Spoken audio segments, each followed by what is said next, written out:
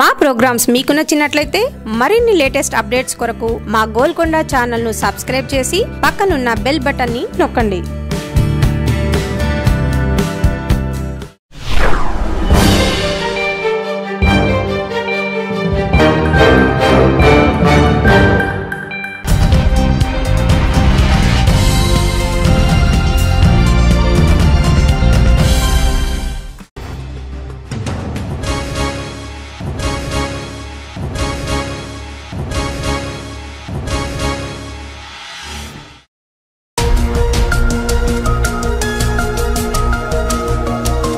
సత్యాలు చెప్పడానికి సాహసం కావాలి. నిజాలు చెప్పే పత్రికలు రావాలి. చదవండి metro evening. Golconda news special ఫోకస్కి స్వాగతం.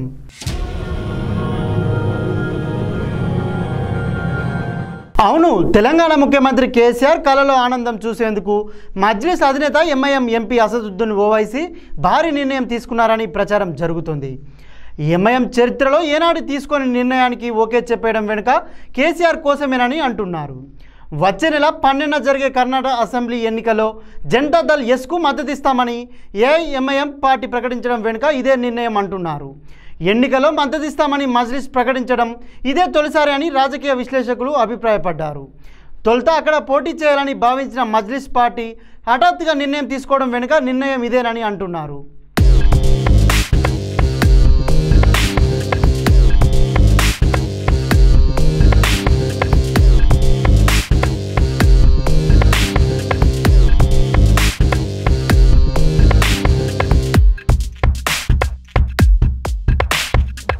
కర్ణాటక ఎన్నికల్లో ఎంఐఎం పోటీ చేయాలని భావించినప్పటికీ మాజీ ప్రధాని దేవెగౌడ నేతృత్వంలోని జేడీఎస్కు మద్దతు ఇస్తున్నామని సోమవారం మజ్లిస్ అధినేత MIM MP Asaduddin Owaisi party కార్యాలయం దరుస్సలాంలో ప్రకటించారు. ఎన్నికల్లో జేడీఎస్ తరఫున ప్రచారం చేస్తామని స్పష్టం చేశారు. ఇప్పటికే కుమారస్వామితో మాట్లాడినట్టు తెలిపారు. కర్ణాటక ఎన్నికల్లో జేడీఎస్ కు మద్దతు ఫెడరల్ ఫ్రంట్ కోసమేనని అర్థమవుతోంది. ఓట్లు చీలి కాంగ్రెస్ బీజేపీలకు మేలు జరుగుతుందని అంచనా వేసి ఆ నిర్ణయాన్ని వెనకకు తీసుకుంది. ఇదివరకు మహారాష్ట్ర, బీహార్, యూపీ అసెంబ్లీ ఎన్నికల్లో పోటీ చేయడంతో ఓటు బ్యాంకు చీలి బీజేపీకి లాభం చేకూరింది. ఈసారి అలా జరగకుండా ఫెడరల్ ఫ్రంట్ కోసం టీఆర్ఎస్ అధినేత ముఖ్యమంత్రి కె చంద్రశేఖరరావు చేస్తున్న ప్రయత్నాలకు అండగా నిలిచేందుకు మద్దతు తెలిపినట్టు స్పష్టమవుతోంది. దీంతో పాటు ప్రజా సమస్యలు పరిష్కరించడం, పాలనాపరంగా కాంగ్రెస్ బీజేపీలు విఫలమవడంతో ఈ నిర్ణయం తీసుకున్నట్టు సమాచారం. ఇప్పటికే ఫెడరల్ ఫ్రంట్ ఏర్పాటులో సీఎం కేసీఆర్ ముఖ్య పాత్ర పోషిస్తున్నారు.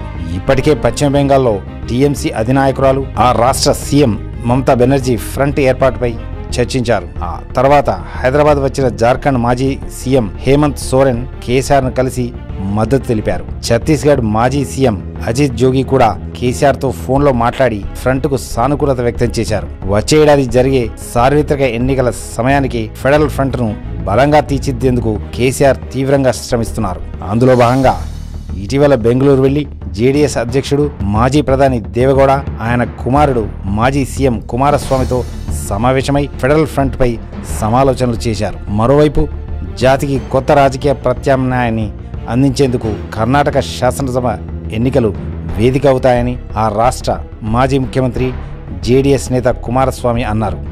కర్ణాటక అసెంబ్లీ ఎన్నికల్లో జేడీఎస్కు మద్దతిస్తామని మజ్లిస్ పార్టీ అధినేత అసదుద్దీన్ ఓవైసీ సోమవారం చేసిన ప్రకటనపై కుమారస్వామి ట్విట్టర్లో కృతజ్ఞతలు తెలిపారు.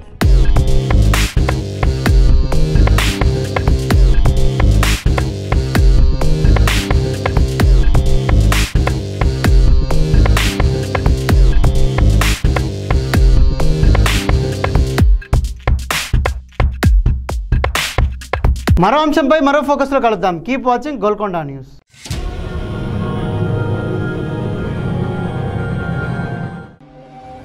వర్తమాన రాజకీయాలు, తెర వెనుక బాగోతాలపై డీకే అక్షింతలు. ప్రతి సోమవారం మీ గోల్కొండ టీవీలో. త్వరలో.